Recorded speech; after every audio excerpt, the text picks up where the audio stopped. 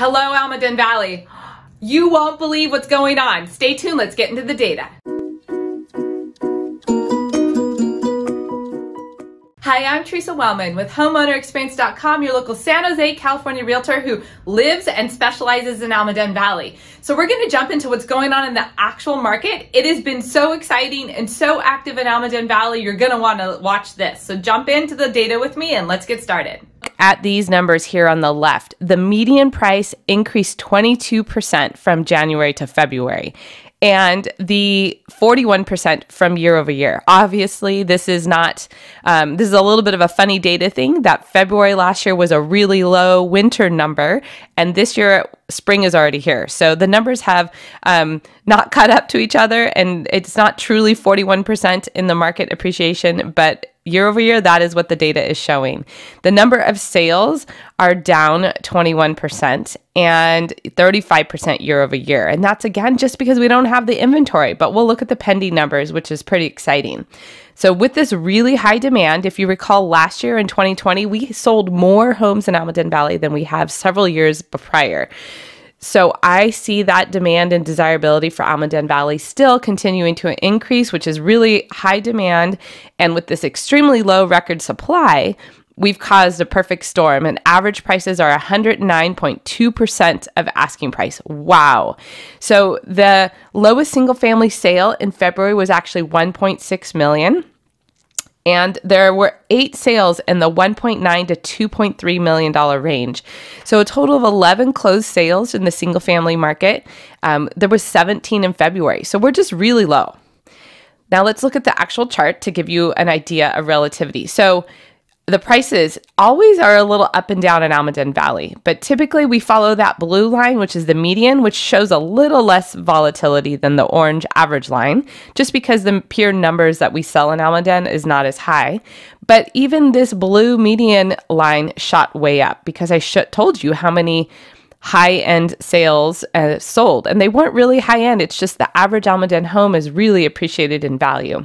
And let's look at this inventory relative, right? The inventory has been very low since October in winter levels, and if we look back these last 5 years, only 1 or 2 months did we have that in 2017 to 2018, and we've been sustaining that for several months, which is just not, with the high demand and the very low inventory, caused this price jump.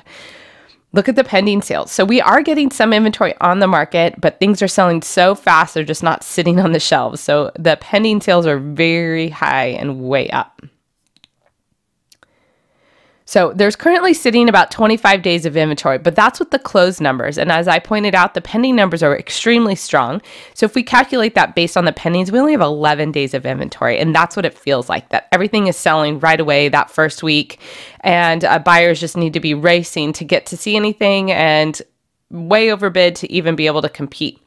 Pending sales are 125% up from the previous month, while inventory is flat, which has got that overbidding happening, and the market just needs inventory. There's currently 10 single-family homes active and 27 pending, which means we're 73% of the market is in contract. That is really high. We don't normally see that, and last month it was only 54%.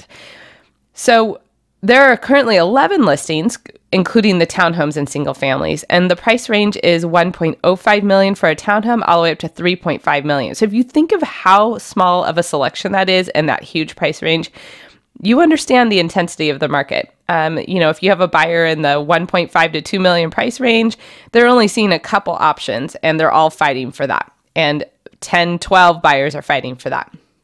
There are 5 coming soon on the market, which is promising, but typically this time of year we would see 15 to 20. So we are just still extremely low.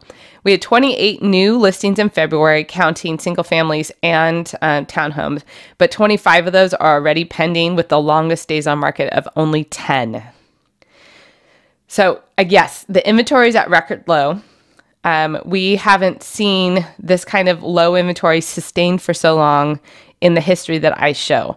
We're having constant showings because of this demand, 10 plus offers, most homes selling $250,000 or more over the asking price. And look at that pending number, that dotted blue line. Again, just really, really strong. So prices will definitely set new records with March closings, because I can tell you the properties that are pending right now are extremely strong sales prices. And buyers are coming in with no contingencies, enough cash to pay the difference in the appraisal, and extremely competitive to try to get your property. So buyers, you must prepare to compete. You have to prepare your loan. Non-contingent offers are the only ones chosen, and they're pretty much the norm even in all the 10 offers. So you must get your loan approved before you make an offer. So how to choose a mortgage lender, watch that video. Sellers, you need to know what to expect when selling and how to prepare. There's a video on that. And then if you want to get into more specifics on the actual market today and how I can help you, please do reach out. I'm happy to set up a phone call, a Zoom call, or an in-person consultation. Thank you for watching.